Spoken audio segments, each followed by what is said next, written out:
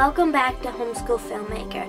I want to do this channel because I find myself as a homeschooler that I'm on YouTube a lot, especially finding information on how to do problems and a lot of other stuff that has to do with homeschool. So I'm doing this channel because I want to inspire kids to not consume but create, which basically means not watch it but to make it.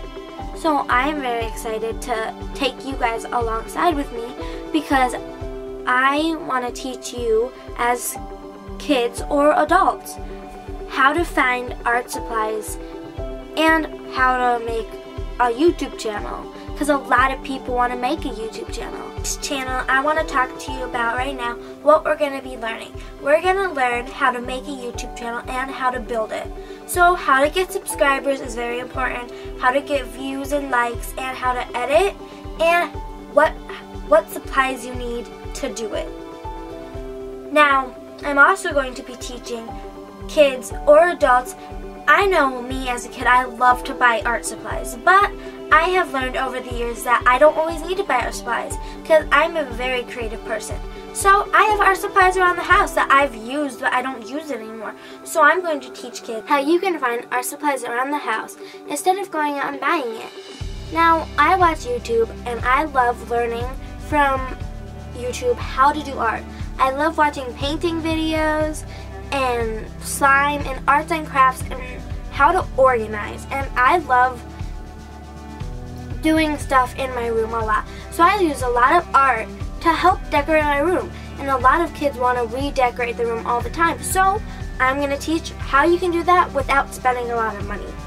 The benefits from having a YouTube channel is I get to learn how to edit, how to write, how to organize, how to set up cameras and lights, and how to produce, how to make videos, how to do art, and those are a lot of things that can help me later on in life, because there's a lot of good things you can find with producing your video work. So we're also going to talk about how you can plan how to produce the video and basically how to organize what you're going to do.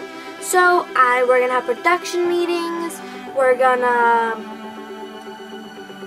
also do organize. Especially me, it helps me to have a notebook, and I like to write down my thoughts, and I have certain pages like video ideas, so I'll write down what I think, so I always have that with me, so if I'm out somewhere and I think of something, I can write it down. So it's helpful for me to have that because to keep organized, and organization is very important. And I would like to say this to you guys. If there's a video idea that you have, do it. Don't wait. Just pick up a phone one day or a camera and shoot the video. And pick up a lamp, and that can be your lighting. But don't wait. Do it. And another thing I would love to say to you guys is if there's a channel that you like to watch or a TV show, think of ways you can do that. And don't watch it, but do it. Like I said before, don't consume, create. And when I was a kid, I know we used to do this thing as a family where we would pick up a remote and we would pretend to have different channels and we would act it out. So this is like me reflecting back on my childhood, even though I am still a kid. I loved doing that as a family, and I'm so excited to do this with my family and with you guys and make a video. Okay, well this basically wraps up the video. And to conclude, I would like to give 2 shoutouts. One to video influencers who taught me how to make YouTubes and how to grow it. And second of all, to do BRX Studios, because my dad runs that and he has inspired me to make a YouTube channel because he can do it, so I can do it. Have a nice day, and don't forget to like and subscribe. Is there a way that you can do the Scott McKenna 30-day challenge?